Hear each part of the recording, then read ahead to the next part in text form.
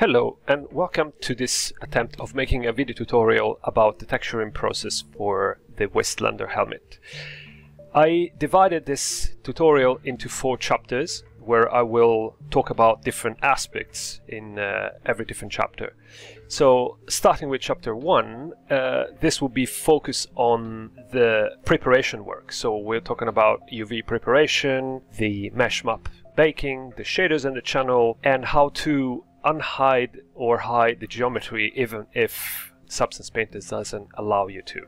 So let's get going. So here we are in Substance Painter version 2019, which comes with quite a few interesting features, mainly the displacement, which is really cool, and a few other things like filters like the blur slope or the peeling paint, a lot of other textures and procedurals, plenty of those, very cool stuff. But mainly what I'm going to do is going to be compatible with any version of Substance Painter. The first thing I want to talk about is how do I import my model. So I import my model with a smooth baked in, which is adding a lot of extra loops, but is helping me to notice if there is some distortions in the UVs that is going to show up when I'm texturing. So if there is a problem, I can fix it right here, try to paint it or try to do some cheats to make it work.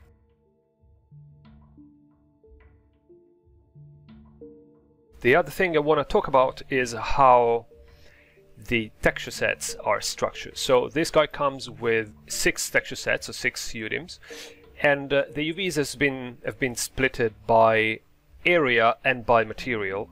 So for example, if I am gonna press F1 and I'm gonna show you the UV space and the 3D space at the same time, you can see that the UDIM number 1 comes with a bit of a mask, bit of the straps. If I press Alt Q, I can isolate that UDIM.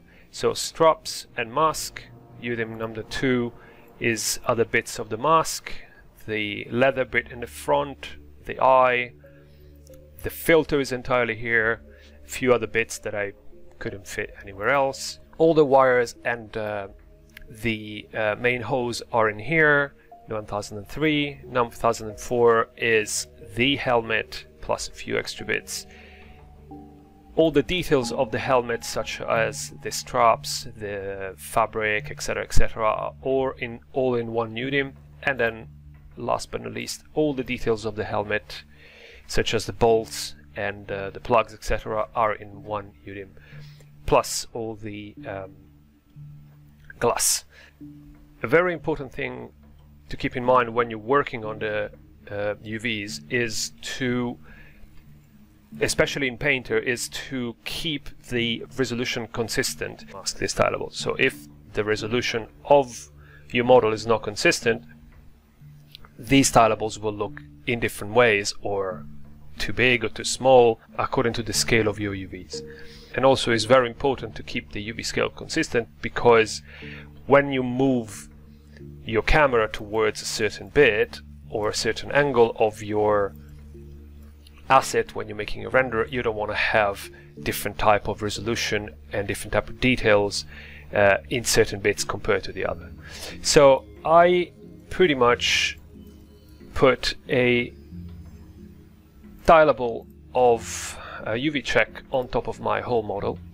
So you can see that everywhere is consistent apart from a couple of bits like the head, because I knew that it was going to be black and I didn't care about it, or the glasses of the eyes, because I wanted to put some more details in there. But apart from there, it is pretty much everywhere consistent. So apart from consistency, another very important part is to create the UVs in a logical and nice way. Creating the UVs in a logical and nice way will help your weight in texturing so much that is worth spending more time on it. So for example, if I pick the hose in the front and I isolate it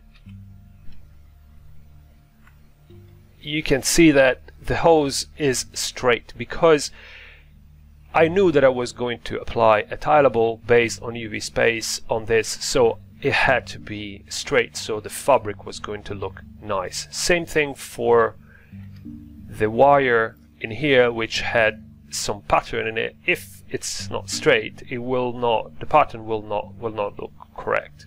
Another thing that I did, for example, is the helmet. The helmet, I knew that it was going to be very complex, because I was going to put the rust, the dirt, the scratches, etc. So I wanted it to be a single piece and to be as flat as possible and undistorted as possible. So I couldn't figure out a better way than to cut the areas and to make some sort of like a planar here. So it is distorted a little, but the trick here was to add a cut in here, which is, of course, it's hidden behind the other piece of geo. So the distortion is minimal, and I have everything in one single UV shell, and when I'm going to paint dirt and paint things, I will try to reduce the amount of issues and seams to the minimal.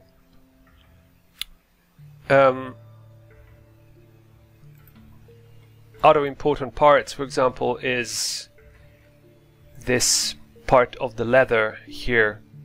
The leather here, I couldn't keep this loop together without having a lot of distortion, so I knew that it was going to be tricky, but I tried to hide the other bits. For example, this one here, which is pretty big at the bottom, so when you do have the whole model, usually it's covered by the hose.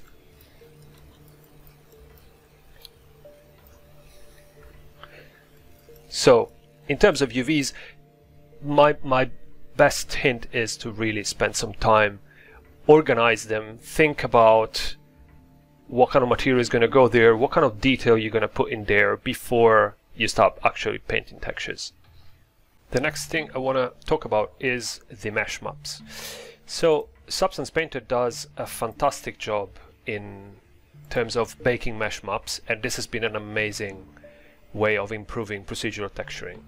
There are a couple of things that I want to talk about. There's really nothing much to say about it. One very important thing I want to talk about is the ambient occlusion. The ambient occlusion, if I am isolating 1004, the ambient occlusion in the default settings come with a setting that says ignore backface. If you ignore backface, all the single-sided mesh or all the meshes that are compenetrating other meshes will leave some sort of like artifact. I'll show it to you very quickly. So if I bake only this map here,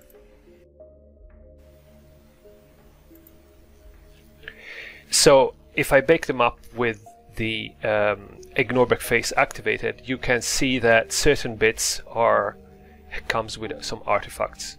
So if instead I bake it without, so I don't ignore backface and apply to the whole texture sets, I will have properly baked, properly baked map that will produce no artifacts whatsoever. It's a little bit more expensive in terms of calculation, but who cares, it's a few more minutes. And I'm gonna use this map without artifacts. I will need this map without artifacts in the next chapters to be able to create the rust, the holes and the dirt, etc., on the helmet. So this was very important. Another little trick that I want to talk about is the position map. So if I'm showing the position map, I can either search it for it here. At this moment, this map is baked using a custom setting, which is here, normalization scale. So normally what you have is by material. So if I apply to all and I bake it, the position is based only on a single texture set, but not on an entire object, which means that if I want to apply a filter or a map or a mask or something that is taking into consideration the whole asset, I can't do it. So instead, if I am going back here and I apply to the full scene and I bake it again, now the scale of my position is taking in consideration the full object.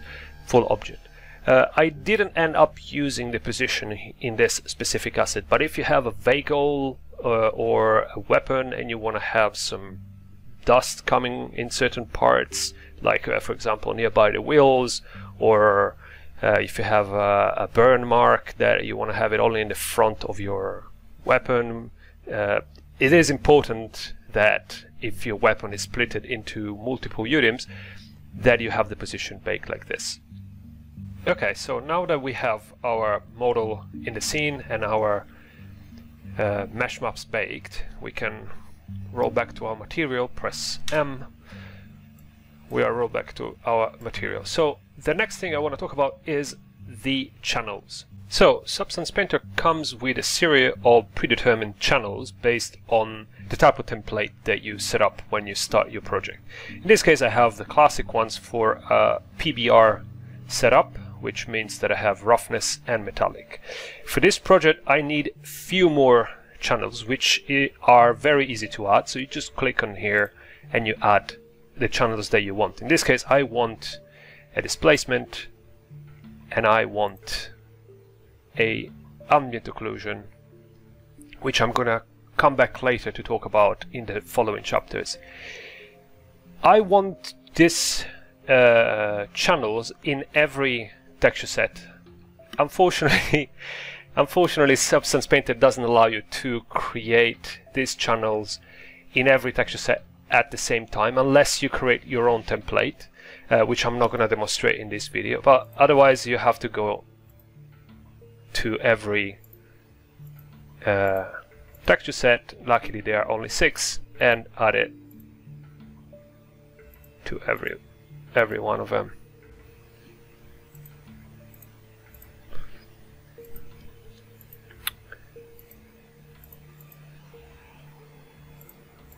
The little difference here is for the texture set number 1006. If I am isolating again, so this one here has the glass and also comes with the lamp of the torchlight, okay, which is hidden inside here. So I need 2 more things for this texture set. I put the glass and the torchlight in the same UDIM for one purpose, for commodity. So I can put the classic displace and ambient occlusion, which I have in all the other texture set, but in this case I also want an opacity and an emissive. If you spread your glass and you spread your emissive materials all over the place across the texture set, that's a little bit more confusing. But in this case they're here, I know, and when I want to work on this I only have to come to one texture set. The reason I added the displacement as a specific channel is because in the shader you can, when you're gonna enable the displacement, you can also say that the displacement will be based on the height. So everything you put in the height will be used in the displacement as well. But I think that this doesn't give you all the control you want. I'd rather have the chance to decide whatever something that I do in the height goes into the displacement as well. So I prefer to keep them separate. So if you go in your shader setting and you use as a source channel your displacement, you can decide if something that you put in the height goes into the displacement as well. Another interesting feature of Substance Painter is the ability to change shaders per texture set, which means that in every texture set you do have something called main shader.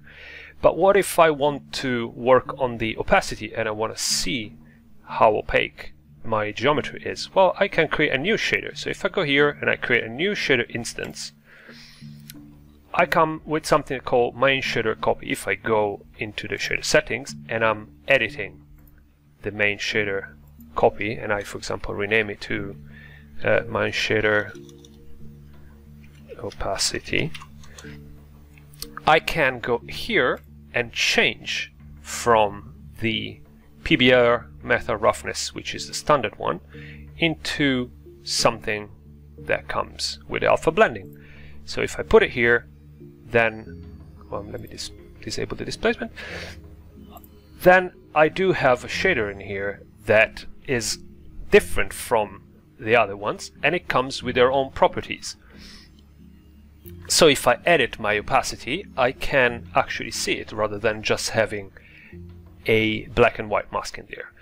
And this comes very, very handy for another purpose that is not the classic one of having a transparent part of the geometry, but it's because Substance Painter unfortunately doesn't allow you to hide parts of the geometry within the same texture set. You can hide texture sets, but for example, what if I want to hide certain parts of the geometry because I want to see it, I want to see what's underneath it, or for having a little bit of clear scene? Well, what I can do is hide and unhide using the transparency. So if I'm going to assign the opacity to my shader number 1, and in my layers I'm going to create a new fill, and in my fill I'm going to alt click on the opacity, so there will be only contribution of this layer in the opacity channel. Then I will create a black mask, so this channel is actually completely masked out. My opacity has to be completely transparent, and in my mask I can start selecting. If I am going, for example, in here and I select, for example, the head, or for example the straps, I can hide and unhide the things. So in this case, this is my mask, and now this is my material. So of course it's a trick, it's a horrible trick, but it works if you need to hide something. The problem is that you are not actually hiding it, you are making it transparent. So it works only in the material. It doesn't work if I'm cycling through the different maps, so base color or mask, etc. It's all there. It works only in the material, but it's a good trick if you need to check what's underneath the geo, or if you want to keep it stuff clean. I usually have this in every UDIM, and then I delete it towards the end of the project when I don't really need it anymore, so I can call it like opacity mask,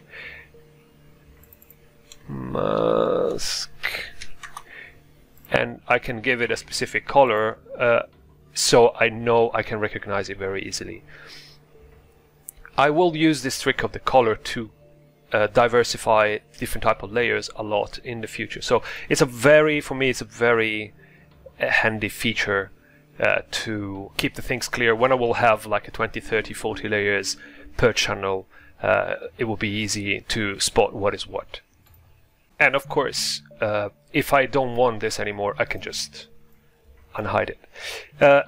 One thing to keep in mind is that this type of shader with the opacity is much more expensive to render than the normal one. So it might become a little bit, the refresh rate might go a little bit down, especially if you have it on 30 texture sets. So use it, but use it with a little bit of self-control. So now that you have the ability to hide and unhide geo, you set up your shaders, you got your mesh maps, and you have everything in place, we can start discussing about painting actual textures in this and how to structure proper texturing process. So see you in chapter 2.